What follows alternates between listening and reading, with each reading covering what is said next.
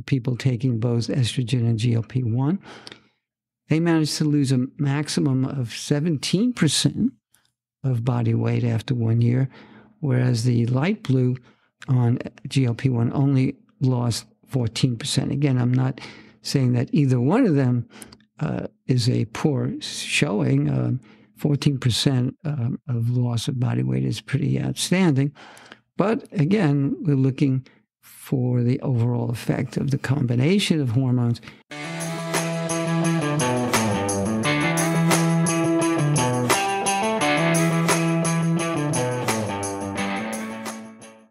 Hey there, welcome back. This is Dr. Gary Pepper, and this is my YouTube channel, Metabolism 123. And if you're listening on audio podcast, it's Dr. Pepper Really. I'm an endocrinologist. I've been treating people for hormone and metabolic conditions for 40 years.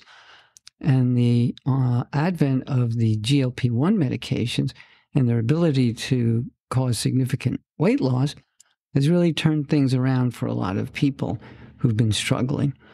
Postmenopausal women who have a particular issue with weight gain, it has been quite a benefit to many people, though we continue to worry about the long-term outcomes and side effects that may occur. We recently did an interview with Kelly, who is in that group with menopause, and she is using the GLP-1 medication along with estrogen and has done well after an initial rough start.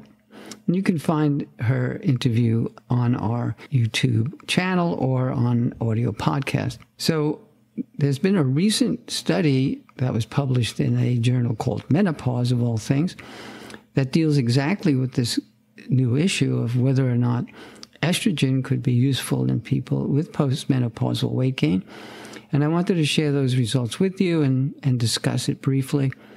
As you know, this is not for medical advice or treatment. You need to consult with your own physician for those things. However, I would appreciate it if you put a like on this episode, because that helps us get the word out, and also subscribe to the channel so that you don't miss any upcoming material that we're publishing. So without wasting more time, why don't we get right over to the slideshow? So we'll see you on the other side. Hold on.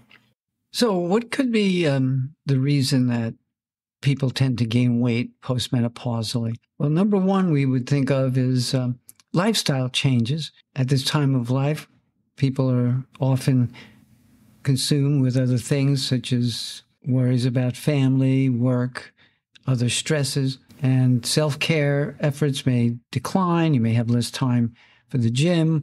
You may be making bad choices at mealtime, or finding your way to snacks as a way of stress relief, any number of things that could be happening.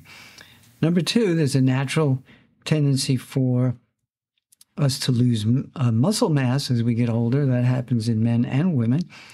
And unless you're really diligent about getting to the gym and doing kinds of activity that keep your muscle tone good, you will tend to lose some strength and lose some muscle. And muscle is your ally in the fight against weight gain, because muscle burns a lot of calories. There's what we call the metabolic rate, which is the amount of calories we burn just sitting around doing our daily activities.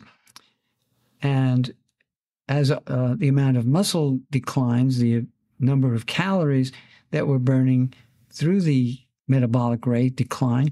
So it's going to make it a lot easier to accumulate weight just on that basis. And number three is the obvious decline in estrogen that happens during menopause.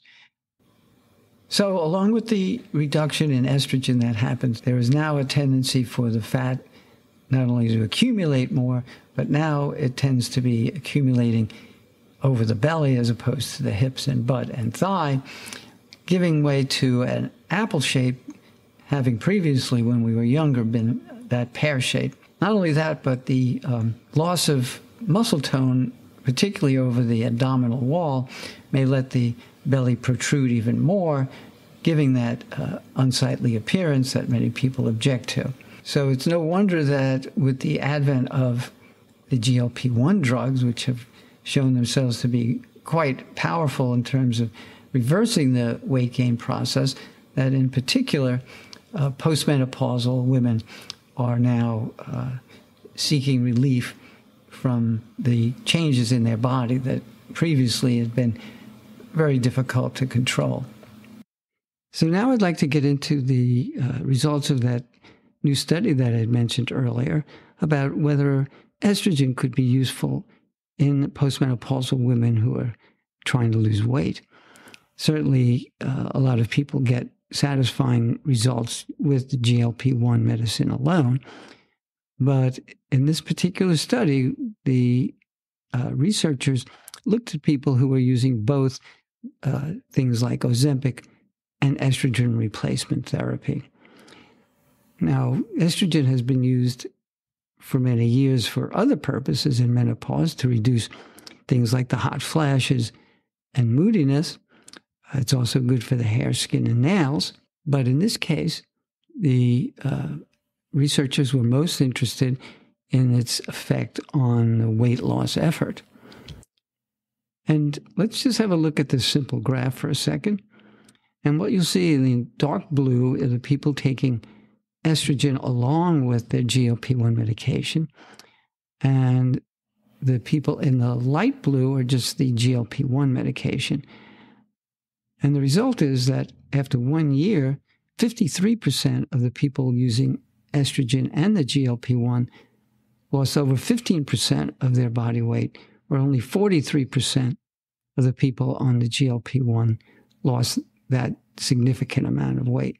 In either case, the results of the weight loss are pretty amazing. And another way to look at that is on this graph. You'll see in the dark blue, again, the people taking both estrogen and GLP-1.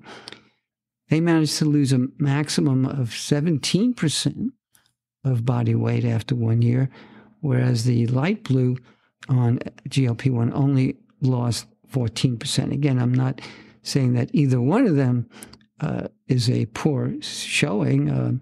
14% of loss of body weight is pretty outstanding. But again, we're looking for the overall effect of the combination of hormones, which appears, at least in this one small study, to be better. So I think that's information that we'll keep looking for more and larger studies to determine just how real that is. I would need to mention that estrogen use, even though it's been around for many, many decades in terms of postmenopausal symptoms, is controversial because of the increased risk of breast cancer.